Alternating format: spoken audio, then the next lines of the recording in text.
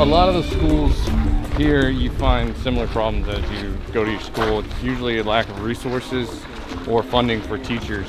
But this school specifically, he said about 70% of the students here in Patois don't have birth certificates, so they can't attend school.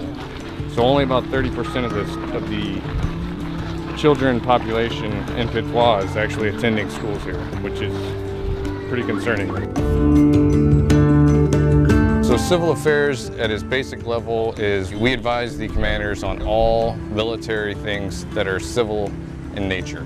And whether it's government, the local population, institutions, economy, whatever, anything related to the civilian side or civil domain. Prior to even coming into the country, we analyze regional socio-political climates. We study those things, we identify the vulnerabilities. So the water sources in the village? And then we come up with ways, things that we can do to impact those in order to meet our commander's objectives. We're deterring Boko Haram from coming further south. We're enabling the local population and the host nation government and their militaries to fight Boko Haram on their own. So by doing that, it prevents U.S. military from having to get into a large-scale conflict, obviously.